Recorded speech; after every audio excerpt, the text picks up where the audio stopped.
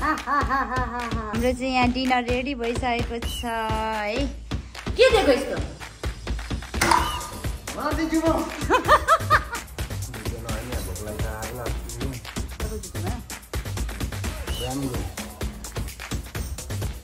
देख्नुको पनि सीमा हुन्छ नि। अस्ति बन्जी हान्दाखेरि मलाई भन्नु नि हो कस्तो। अनि मैले के बोलेको छु? सेवा साथीहरु नमस्ते, good morning, welcome back to my channel again. This is Sunita Shrestha. फेरि पनि आइसक्यो हजुरहरूको सामने। सो नयाँ दिन नयाँ ब्लग, हजुरहरूलाई आरामै हुनुहुन्छ, सन्चै हुनुहुन्छ भन्ने आशाका साथ यो भिडियो चाहिँ म स्टार्ट गरिरहेको छु। सो आज चाहिँ म अलिक ढिला उठेँ, किनभने हिजो म रातभरिसम्म एडिट गरेर सकाएर म ढिला उठेर अहिले चाहिँ कति बज्यो? 7 बज्यो होला। 7 बजी म उठेँ। आज चाहिँ सबसे ढिलो उठेँ आज म। अनि उठेर पनि म यहाँनिर के गर्दैछु त, मेरो नित्य काम गर्दैछु। झाडु बढाउन लागेको थिएँ, यता गर्न लागेको थिएँ। तर अब झाडु बढाउनुभन्दा पहिले चाहिँ मेरो फुलहरू क्या यो यत्रो धेरै भयो फुलहरू, अनि यो मिलाउनु पऱ्यो होइन। ट्याक्क फुलहरूको यहाँ डेकोरेसन चाहिँ मिलाउनु पऱ्यो। यहाँ अब सबै मरेर कस्तो भइरहेछ नि त। अनि मेरो यो ह्याङ्गिङ प्लान्ट पनि यहाँ कस्तो राम्रो थियो, यो पनि मऱ्यो। अब यस्तो भयो, यसलाई पनि चेन्ज गर्नुपर्ने हुन्छ। यहाँनिर छ अर्को hanging plant. So beautiful, so elegant, just look like a wow. हुन त मलाई इङ्ग्लिस चाहिँ त्यति धेरै नआउने मान्छे हो म होइन। अब आउँदैन नै, तपाईँहरूलाई थाहा छ। सो ब्युटिफुल भनेको कति राम्रो, सो एलिगेन्ट। त्यो एलिगेन्ट भनेको चाहिँ के रहेछ हौ? Just look like a wow. यसो हेर्दा चाहिँ कस्तो राम्रो छ भने त्यो पनि बुझेँ। त्यो एलिगेन्ट भनेको चाहिँ के रहेछ साथी? प्लिज कमेन्ट गरिदिनु न, मलाई त थाहा नभएकै हो कसम। सो त्यही साथीहरू नि, आज चाहिँ अब हामी त पोखरा गएर यत्रो बसाइमा होइन, मैले फुलहरू पनि देखाएँ तपाईँहरूलाई हिजो। अनि कस्तो भद्रगोल भएको छ। अनि आज चाहिँ दिनभरि घरहरू सफा गर्ने है। घरहरूमा होइन यस्तो फोहोरहरू भइरहेछ होइन। अनि घरहरू सफा गर्ने, अनि यो फुलहरूलाई मिलाउनु पर्ने छ। अब तिहार पनि आउनु लाग्यो, अलिकति घर पनि त चिटिक्क पार्नु पऱ्यो नि त, नत्र लक्ष्मीले बस्नुहुन्न। त्यही भएर चाहिँ अब घरको कामतर्फ लाग्छु है त। सो एकदमै अस्ति दसैँको सफाइभन्दा पनि टु मच सफाइ गर्नुपर्ने छ। So stay tune guys. के गरेर बिताउँछ आजको दिन? म के गरेर बिताउँछु आई डोन्ट नो। के गर्नु? नो आइडिया साथीहरू। आज चाहिँ नो आइडिया है। यो गर्छु भन्ने नै माइन्डमा छैन, किनभनेदेखि घर इज मस्ट इम्पोर्टेन्ट। यत्रो दिन बाहिर गएर आयो अनि घरलाई चाकर गर्नु पऱ्यो नि त। सो घरलाई फेसियल गर्छु आज म। सो गाइज अहिले चाहिँ ठ्याक्क 4:30 बज्यो होइन। मैले भ्लग कन्टिन्यू गरिरहेको छु होइन। अनि आज चाहिँ हामीले के गर्यौँ त, दिनभरि घर सफा गऱ्यौँ। घरको हालत यस्तो थियो है। हुन त हामी 1 हप्ता छोडेर आएको होइन, तर कति भनेदेखि 1 महिना छोडेर गए जस्तै। फुलहरू मरेर खत्तम होइन। फुलहरू बनाएँ, त्यो भाँडाहरू हेर्नु कस्तो कालो भएको छ होइन। अनि घरहरू सफा गर्दा यत्रो टाइम लाग्यो होइन। अब के त्यो घर सफा गरेको भ्लग बनाउने होइन। अब मुडै पनि भएन। अनि त्यस पछाडि पुरा त्यो के भन्छ लुगाहरू कति थियो, त्यो लुगाहरू धुइयो। अनि यतिखेरसम्म भयो, थाकिरहेको छौँ त्यही पनि। अनि अब चाहिँ हाम्रो आज के छ त, मार्केट छ यहाँ नजिकैमा, बजार लाग्छ। अनि त्यहाँनिर चाहिँ गएर हाम्रो घरको मान्छेहरूलाई चाहिँ राँगाको मासु खानु मन पर्यो अरे है सुजन। हाम्रो हेर्नु न साथीहरू, यहाँ यस्तो बिजोक भएको थियो। आउनु त सबैभन्दा फोरी चाहिँ हाम्रो सुजन भएको रहेछ। सुजनलाई सफा गर्नु पर्ने रहेछ, घर पो सफा गरियो त। यहाँ हेर कति फोरी देखेको छ तिमीलाई, हेर त। अनि आज चाहिँ हामी अब राँगाको मासुहरू किन्ने के गर्ने अरे। सो आज हामी मुकबाङ गर्छ कि क्या जस्तो लागिरहेछ है। सो गाइस यति रात पर्न लागिसक्यो होइन। अब बजार उठ्ने बेला भइरहेछ। मासु पाउँछ कि पाउँदैन। ठ्याक्क दुधवाला अङ्कल पनि आउनुभयो। मैले यहाँ दुधको भाँडा लिएर जाइयो साइडमै अङ्कल। आज साइडै पर्यो। सो के छ त आज? त्यति रहेछ। भैँसी हो कि र हो? हामी त भैँसीको लिन आएको है सुजन। के गर्ने? भैँसी हो होइन, राँगो लिन आएको हुन्छ त। यो त खोइ। सो गाइस हामीले चाहिँ मासु पनि लगेर गयौँ होइन। अनि अब हाम्रो घरमा त अस्ति जाने बेलामा फ्रिज पुरै खाली गरेर गएको थियौँ। सब्जीहरू पनि एउटै छैन। अनि सब्जीहरू पनि किन्नुपर्ने साथी। हाम्रोतिर पनि सहरै भइसक्यो यार साथी। हेर्नु यस्तै भिड हुन्छ। अनि सो गाइस तिहार पनि लाग्यो नि त है। अनि यो दियो ठ्याक्क मैले देखेँ, यो पनि लानु पर्यो क्या। ट्याक्क 30 रुपियाँ दर्जन दियो क्या। 30 रुपियाँको 12वटा कस्तो सस्तो है साथी। गाइस बजारदेखि आइयो किनमेल पनि यहाँ यति गरी सब्जीहरू लिएर आएको छौँ एक झोला होइन सब्जी के होइन अनि मैले मासु लिएको भ्लग गरेँ नि त तपाईँहरूलाई भिडियोहरू देखिहाल्नु तपाईँहरूले होइन अनि अझ छानी मैले लगाउँदै थिएँ होइन यो मासुवालाहरू यस्तो चोर हुँदो रहेछ म भनिदिएँ होइन 1 केजी मासु लिएको आफैले छानेको खोइ कसरी लाटा लुटा पाएर यहाँ हेर्नु न त्यो दाइहरूले पनि भिडियो हेर्नुहुँदैछ भने यसरी सधैँ के अरे त्यही दाइहरूकोदेखि मासु ल्याउँथेँ होइन अनि राम्रै दिनुहुन्थ्यो त्यो दाइले चाहिँ मलाई लाटा लुटा पारेर यहाँ हेर्नु त डेली किन्ने कस्टमरहरूलाई यसरी ठग्नु भएन नि हेर्नु न बोसो नलाइदिनु भन्दै थिएँ मासु लायो भनेर यसरी ठगेको हेर्नु त अनि लास्टमा यहाँ हेर्नु न मासु त छैन हौ 1 केजी मासु त यति मात्रै हेर्नु के यहाँ पनि बस्दै बस्नु छ के दिएको यस्तो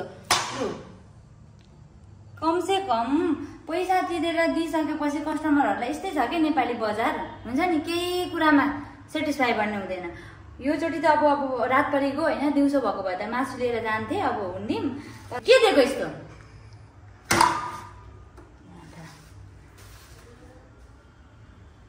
म कसम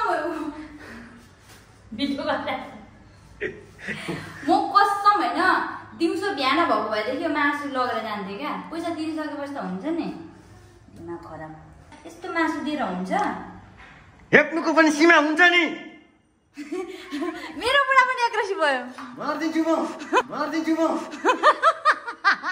भयो जोकिङ केही छैन म कम्प्लेन चाहिँ गर्छु किनभने म पनि कसैलाई ठग्दिनँ होइन मलाई ठग्यो भने पनि लास्टै रिस उठ्छ क्या अब म पर्सि त गएर भन्छु साथीहरू म चाहिँ आफूलाई साह्रै भाग्यमानी ठान्छु किनभनेदेखि किन रिसाएको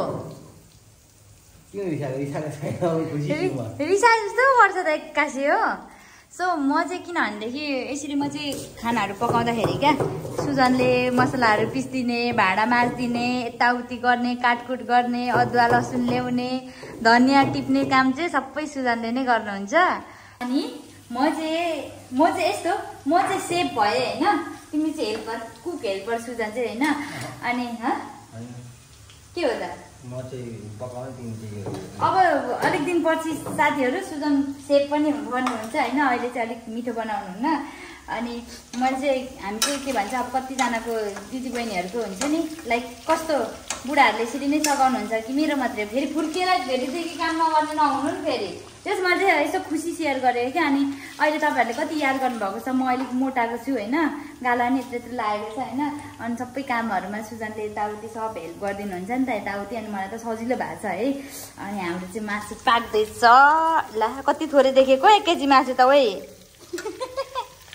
अनि यहाँ मासु पाक्दैछ अनि यहाँ दाल पकाएँ होइन अनि के अरे अब सुजनले अचार पनि बनाउनुहुन्छ साथीहरू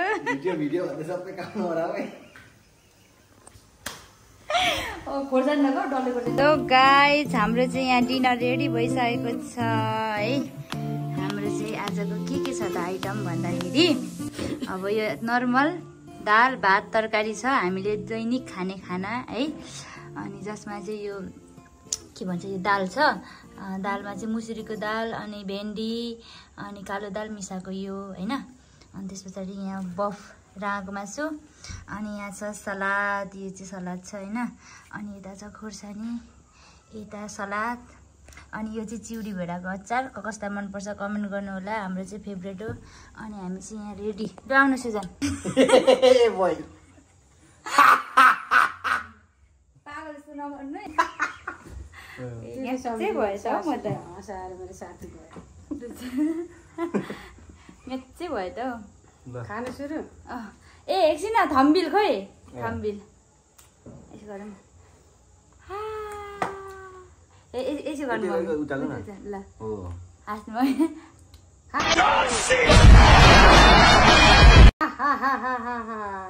ल थम्बिल भयो ल सो गाइज आज चाहिँ हामीले अब पोखरादेखि आयौँ नि त खानु मम्मी अब कति बेर भइसक्यो वेट गरेको यहाँ खानु मन लागिसक्यो लगाइदिए मम्मी ला दाल त अलिक टाढै भयो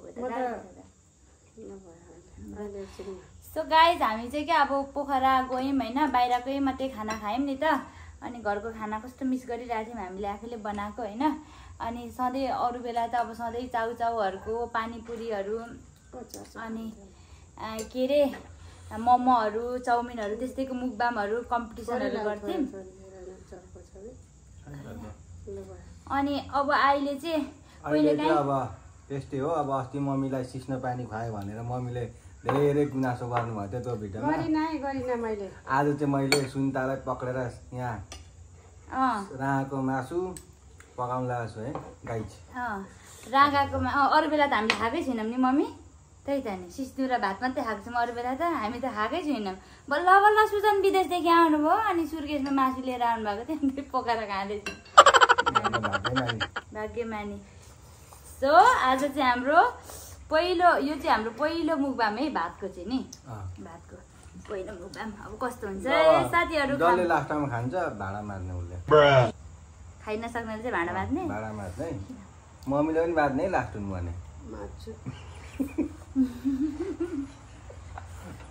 म त मात्रै भयो त। सो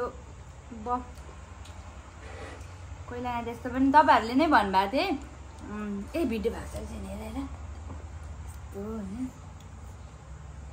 भिडियो नभए यहाँ भोक लाग्छ आगो लाग्यो।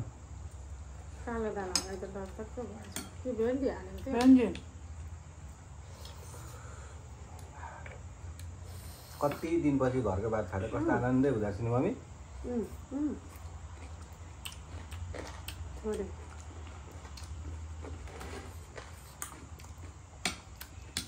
त्यो होटेलमा बसेको त्यो बोले त भात एउटै मन परेन हौ। जहिले त्यही कालो दाल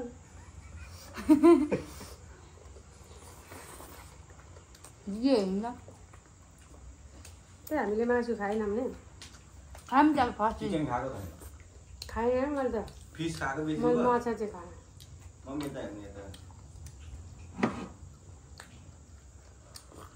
मासु पाएको रहेछ त्यसमा बस्ने होइन।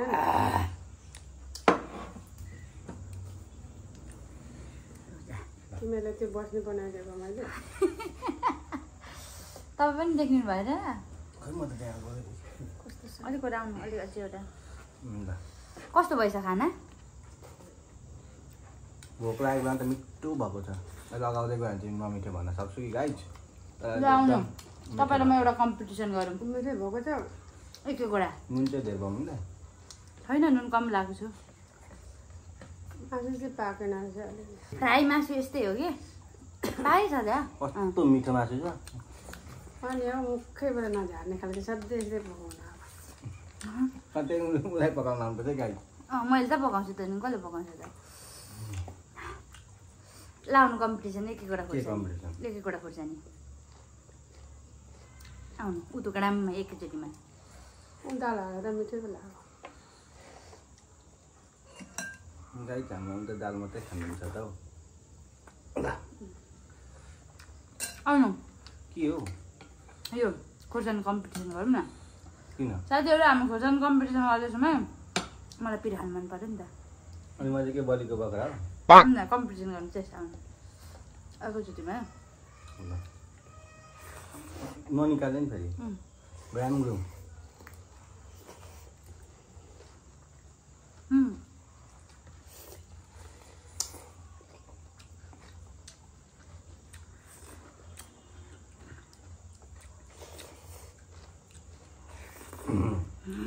केही पनि भएको साग सब्जी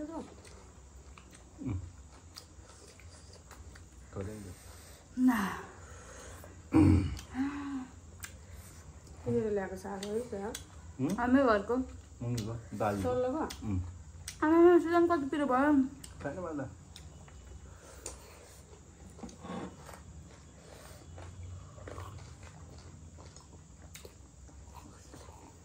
म चाहिँ दही महीको फ्यान है। मलाई त माछा मासु नहुँदा नि हुन्छ। 2-3 दिनसम्म नखाइ बस्छु माछा मासु। दही मही चाहिँ डेली चाहिन्छ। अस्ति बन्जी हान्दाखेरि मलाई सुजन 80 केजी म चाहिँ 37 केजी भनेर भन्दैछन् मलाई फेरि। 37-35 रे कति केजी छु भनिदिनु सुजन? अहिले त निकै मोटाइरहेको छ। छोरा आज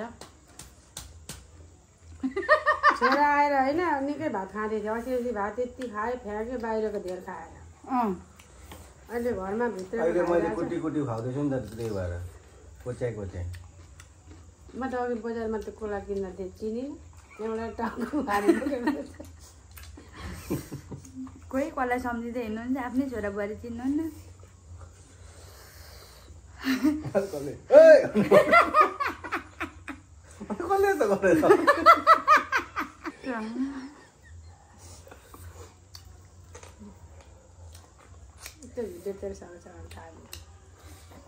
मासु त मिठै भयो नि एकदम मिठो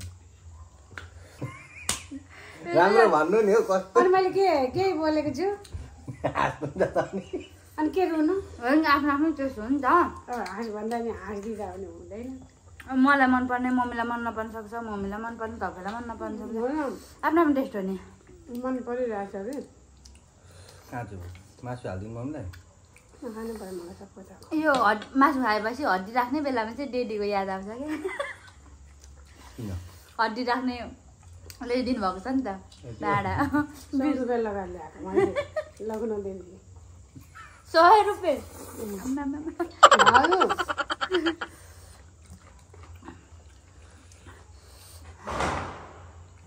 यस्तो 60 बोटुको पो हड्डी खाने दाल खाने 20 रुपियाँको बोटु खाना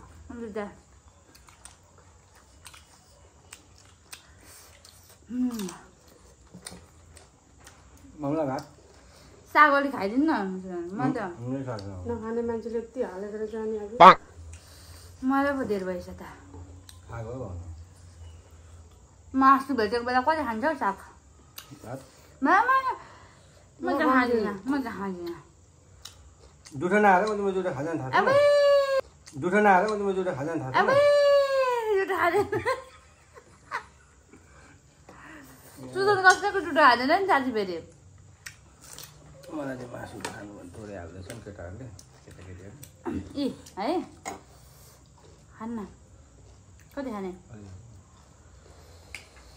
ल तपाईँहरूलाई पनि आउनु होला यस्तै मिठो बनाएर खुवाउँछु है साथी आउनु होला तर टिकट चाहिँ काट्यो उयो चाहिँ काट्नुपर्छ टोकन मैले त्यहाँ दिएको थिएँ कि टोकन खानाको टोकन कति त्यो अस्ति आउँदा गाडी नाइट पर्छ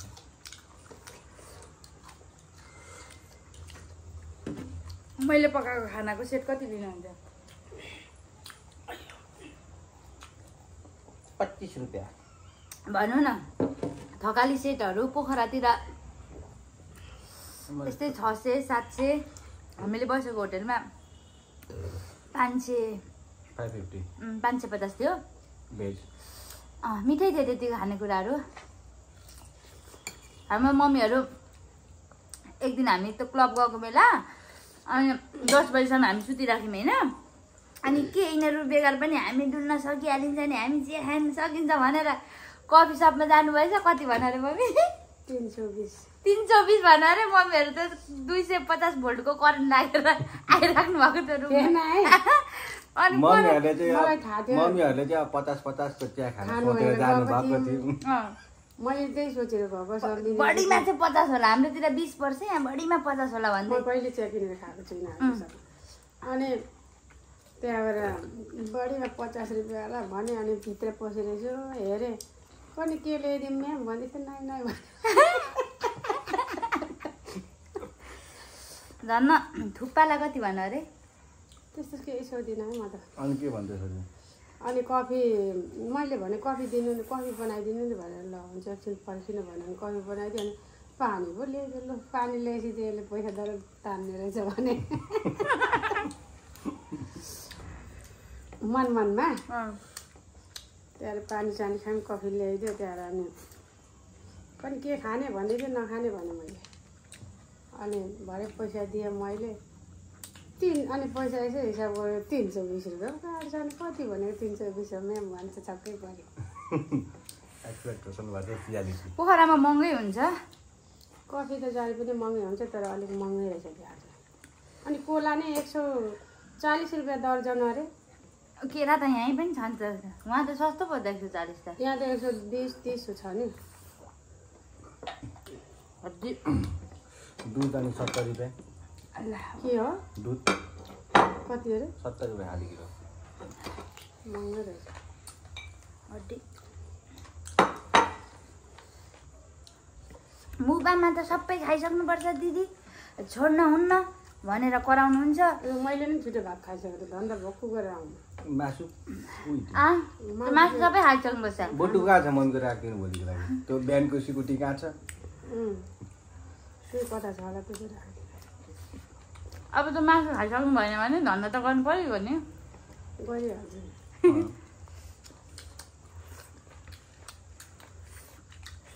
कति धेरै पछाडि घरको भात खाएर होला मिठो भयो मलाई पनि त्यो हामीले खाने होटेलमा चामल चाहिँ कस्तो मिठो के है चामलमाथि घिउ हालिदिँदैन नि होइन मम्मी मासु चाहिँ खाइसक्नु साग पनि खाइसक्नु मासुभन्दा साग तपाईँ मासु खाइसक्नु म साग खाइसक्छु म त आज मासु मलाई अलिक खानु मन लागेको छ त्यो भएर धन्दा गर्नु सातु गइसकिसक्यो कस्तो हाँसेको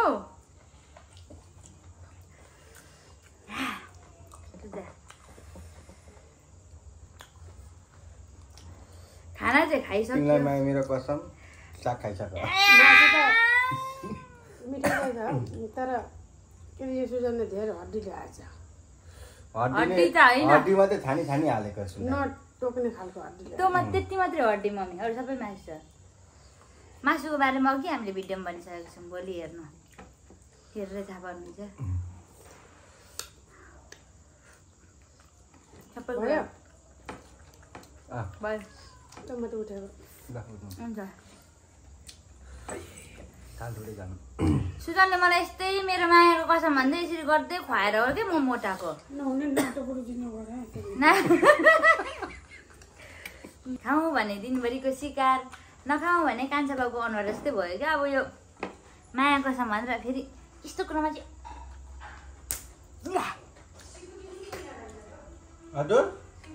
अब बुढाले कुरा विनर गइहाल्नु हो अब मेरो माया कसम यति तिमीले खानुपर्छ है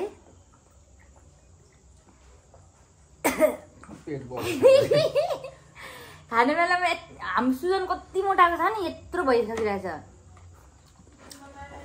सलाद पनि यहाँ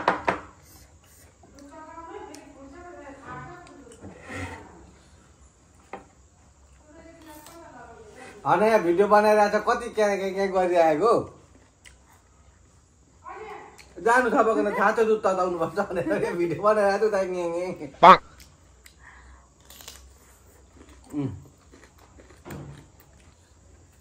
सो साथीहरू होइन आज चाहिँ हामीले के अरे घरमै काम थियो अनि त्यस पछाडि हामी यत्रो दिनको यात्राले होइन अलिकति के भन्छ अब गाह्रो भएको थकित भएको थियो अनि त्यही भएर बाहिर भ्लगहरू बनाएन घरमै यसरी बनाइयो अनि ठिकै छ नि त हजुरहरूले पनि कहिले काहीँ दाल भात तरकारीको फ्यामिलीसँग मुकबाङ गर्नु भनेर भन्नुहुन्थ्यो अनि सो आज चाहिँ त्यस्तै मिलेर चाहिँ हामीले मुकबाङ गऱ्यौँ अब जे जस्तै भए पनि हामीलाई खासै राम्रो मुकबाङ चाहिँ गर्न आउने चाहिँ होइन अब गरौँ न त भनेर हजुरहरूले नै मन पराइदिनुहुन्छ होइन अनि त्यही हो अब सो के कस्तो भयो यसो कमेन्ट गरिदिनु होला नेक्स्ट भिडियो चाहिँ हामीले के गर्ने कसो गर्ने हो त्यो पनि सजेसन दिनु होला अनि हजुरहरूले चाहिँ धेरै माया दिनुहुन्छ है हामीलाई सबैजनालाई हाम्रो फ्यामिली सबैजनालाई मेरो माइतदेखि लिएर यहाँ फ्यामिली राई निवासदेखि लिएर श्रेष्ठ निवाससम्म सबैलाई हामीले माया गरिदिनुहुन्छ हजुरहरूले होइन त्यसको लागि धेरै धेरै धन्यवाद हजुरहरूले माया दिएर हामी एकअर्कामा झन् अझ माया बढ्छ है बुढो